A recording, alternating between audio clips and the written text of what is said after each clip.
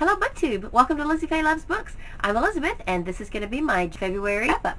I keep saying that I'm going to check out less library books and read my own books, but I still found myself in the month of February with quite a few library books that I had held over from the previous weeks that I was needing to finish up. So earlier in the month I have filmed a few segments of books that I read in February so that I could go ahead and get those books returned. So if the background shifts a little bit, that's because I may have filmed that segment a little earlier in the month. Now for February, I had about 21 books on my TBR. I ended up getting everything off of my currently reading list except one book, and that is Illuminate. This has been on my currently reading list since January, and I just had to put it aside so that I could get some other stuff read. But I did pick this back up on February 29th, later in the evening. However, I still had the majority of it left to read, so I did not get very far on it, but I will go ahead and finish this up before I start on my March Mystery Madness books for March. So this is what I'm currently reading. So I was able to complete 18 books for the month of February. Quite a few of those were on audio, but there were a few books I mentioned on my February TBR though that I did not get to, and so let me tell you which ones of those I am still going to read at some point. I had said I was going to read Jane Eyre in February because our book club was reading it. I just didn't get to it. I really should have just ordered the audiobook, and I could have probably gotten it done, but I just couldn't get myself to start it. I had so many other things that I wanted to read, and so I just had to lay this aside, and I will get back to it. This is the one classic that I want to make sure I read this year.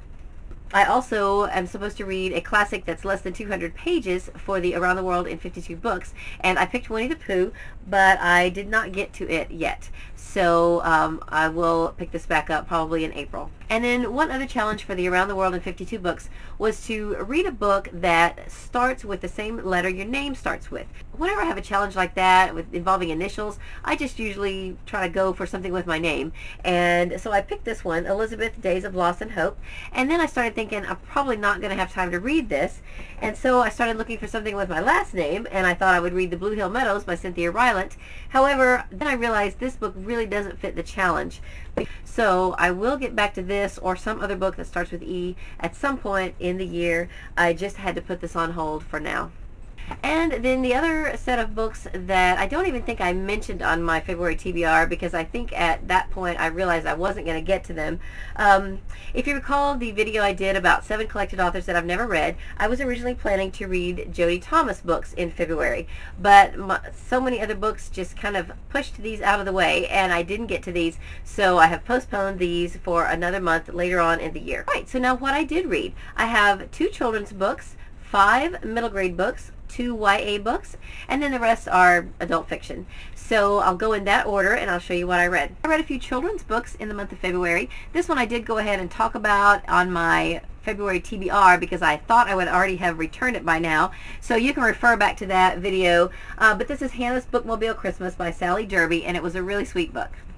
I also read Sagwa, the Chinese Siamese cat. This was recommended to me by one of my Goodreads friends named Kiera, and we were talking about books that feature cats, and she had read this and really loved it and thought I would enjoy it, and I did. It was really sweet. It's kind of a folktale type story. I don't know if it is an actual folktale about how Siamese cats got their coloring, but it is written by Amy Tan, and so, you know, whether she made up the story completely or is basing it off of a, you know, maybe it's a retelling of an old folktale, I don't know. But it was a very cute story, and the drawings and the artwork were really good and very vivid.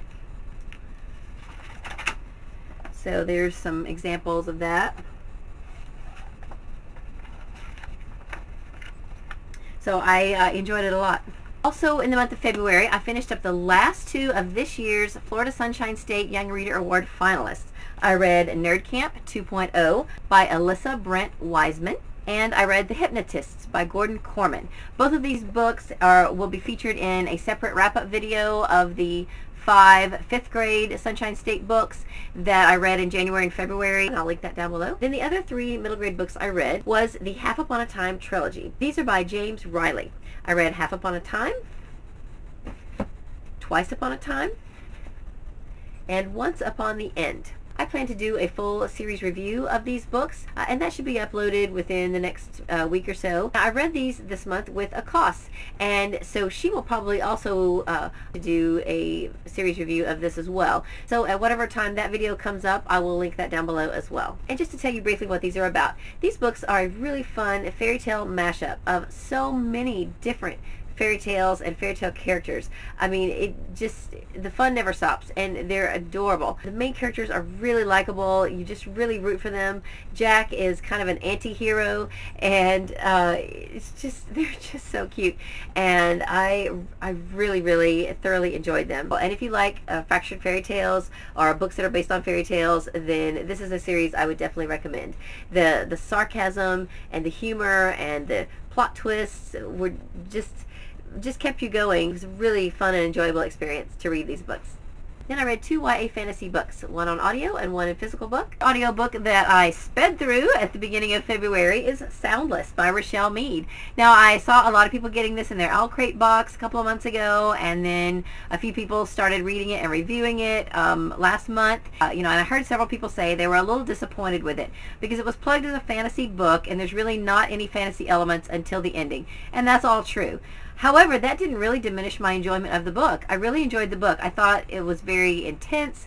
There was a lot of drama and action and things in the book that I really enjoyed the process, and the fact that the characters could not hear made for a different story, and a lot of different barriers and obstacles that you have to overcome, like when you're rock climbing and you need to use your hands to speak. Well, that presents a problem. So that was interesting. And then the fact that some are losing their sight and can't hear, that brings in other elements. So I thought this was a very good book. If you have any interest in reading it, I'd say go for it. I also read The Siren by Kiera, and I really enjoyed it. I have done a separate review of this book, and I will link that video down below. And then a book I checked out on Christmas Eve from the Bookmobile and did not get it read until February is The Christmas Joyride by Melody Carlson. I had not heard of Melody Carlson until I picked up this book, and I really enjoyed it. I am looking forward to reading more of Melody Carlson's work. She has written a lot of Christmas-themed books and some other Amish books and Christian books and things like that, and I think I will definitely look into reading more of her stories. Now, from the cover of this, I thought this was going to be a humorous book, and while it did have some kind of heartwarming, funny parts, it was not really a funny book. It was really just very heartwarming and sweet and very enjoyable. I loved it. I thought it was great. It was about an 85-year-old woman named Joy who has a website with Christmas recommendations, and it's a Christmas themed website, and she ran a contest on her website that said she was going to be awarding the winners with a visit from Christmas Joy and giving and bringing Christmas to them. And she invited her website members to write in and nominate people who needed to have Christmas Joy come and visit them. At the point where the story starts, Joy has sold her house and packed up her years and years of Christmas decorations and Christmas ornaments and all of her Christmas things that she's collected over her entire life. She has chosen 6 winners of her contest, and she has packed all of her Christmas things and divided them among the 6 winners. She is widowed, but she has owned an RV ever since her husband was living, and it's been in storage. So she took it out of storage and had it gone over and tuned up and ready to go. And she has packed her RV to go from Chicago to Phoenix, where her sons live, and along the way travel on Route 66 and deliver all of her Christmas joy to the winners. And I believe that was one of the factors in the contest, was that the recipients needed to be along that route from Chicago to Phoenix. Her neighbor Miranda is invited to go along with her. Miranda is much younger than Joy. I think she's in her 30s, maybe late 20s, early 30s, and she is recently divorced, and her house is getting foreclosed on in a couple of months, and so she's really not sure what she's going to do or where she's going to go, but she's been helping Joy with her website. When Miranda finds out that Joy is planning to drive this motorhome all the way across country on her own, she expresses doubt about whether Joy is up to it. And so Joy says, well, Miranda, why don't you just go with me? And you can help me drive, and you can help me spread Christmas joy to all of my viewers. So she does, because the life that she had in Chicago has just been turned upside down, and she's not really sure what she's going to do at this point, because her house is going to be foreclosed on and she doesn't really know where she's going to go.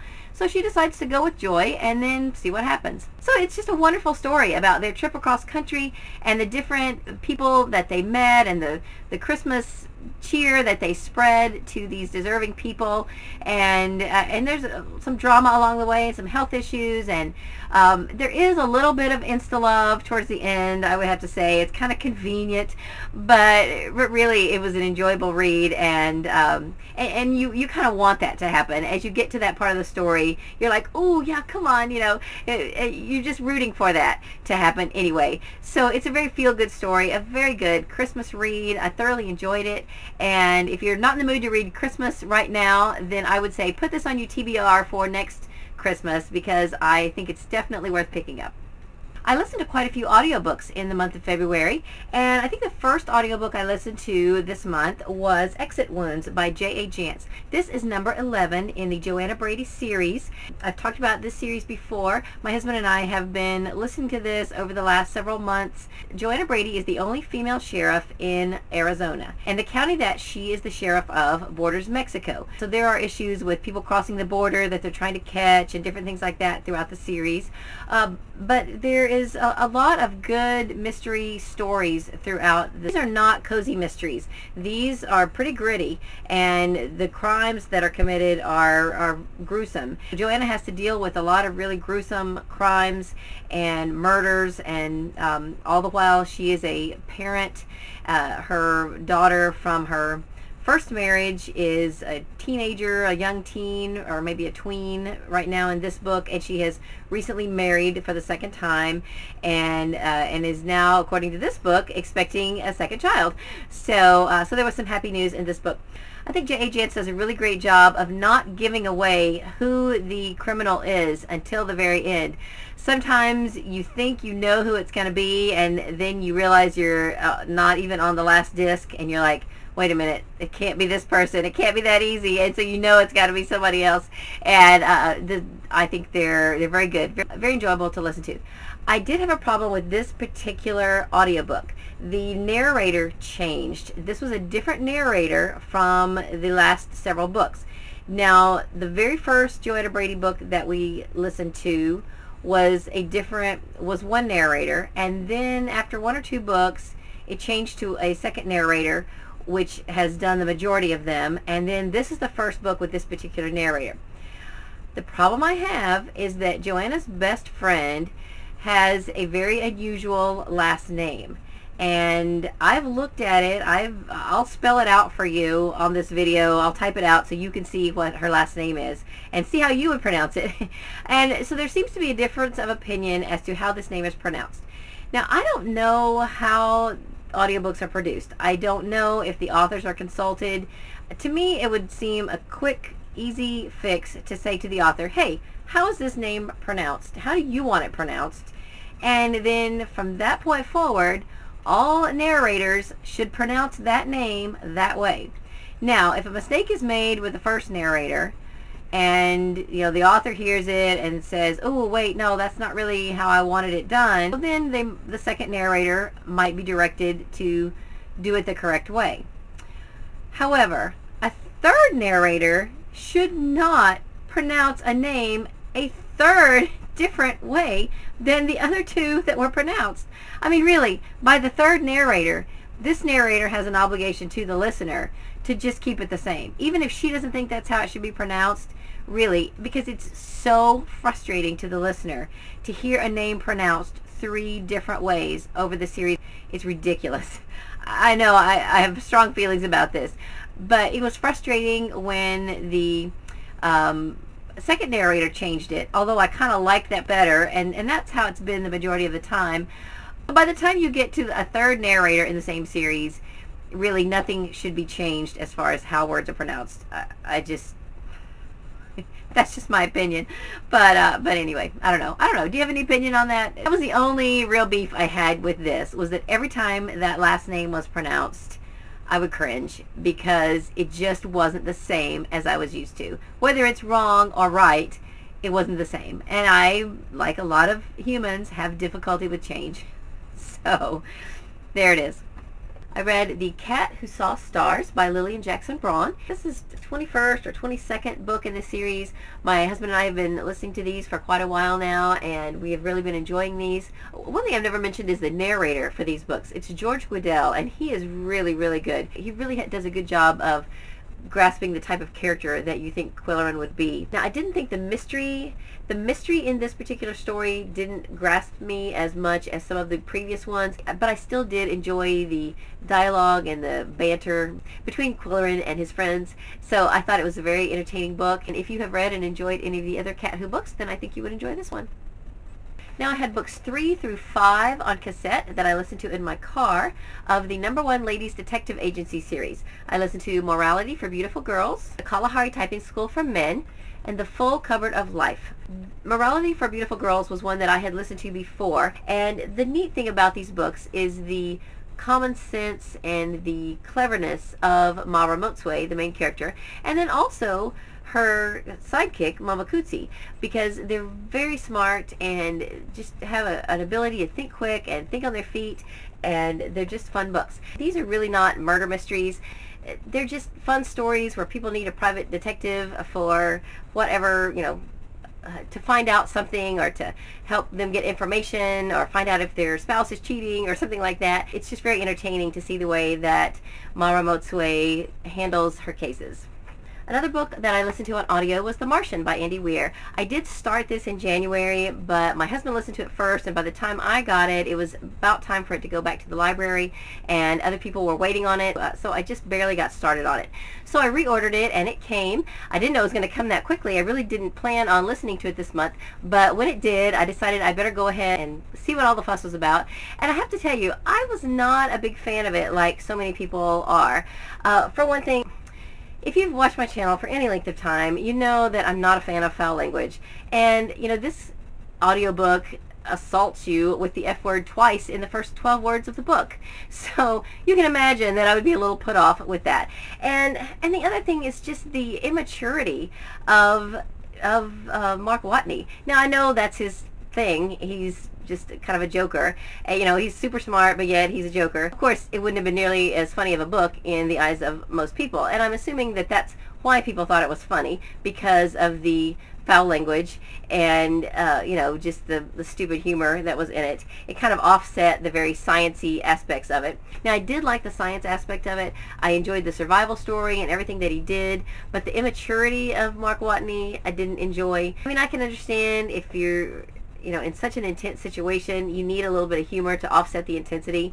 But the old-fashioned mother/school teacher in me still thinks that a person in this situation knows that they are going to be looked up to and basically be the subject of a certain amount of hero worship. I just wish he could have been a better role model.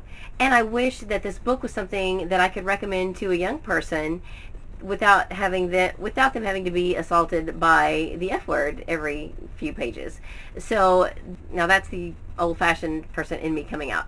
And I was really surprised to see that there is actually an AR test on this book, and it's rated a 5th grade level. There is no way I would let a 5th grader of mine read a book with this much foul language in it. I just wouldn't. I was shocked. In the defense of AR, I suppose, on the listing it does say profanity. It does say, it gives you a warning. And I really wish that more books would do that. I wish they would let you know somewhere on this book that there's profanity, especially books for teens. Because as a parent, as much as I try to kind of read ahead and know what my kids are reading, I can't read everything that they're going to pick up. And if I don't want them to be exposed to that in books, now they're going to get assaulted with bad language wherever they go. It doesn't mean they have to have it in their books. And I don't want to get off on that. That's a whole nother thing. I can rant about that all day. And I read some reviews, and I discovered that I'm really not the only one who was not a huge fan of this book. Now, it wasn't specifically the bad language, it was just the immaturity and kind of the silliness of it. And the last two books for the month, I just finished up on February 29th. This one I listened to predominantly in my car. This is The Lovely Bones by Alice Sebold.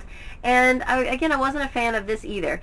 I did think that the writing style was very beautiful. It's very lyrical, very haunting, but it's just not the kind of story that I really enjoy reading. And I understand that these kind of crimes happen, but it's not the kind of thing that I enjoy reading. And plus, how the author portrayed heaven is so far away from my own personal belief system about heaven that I had a hard time getting around that and enjoying the story.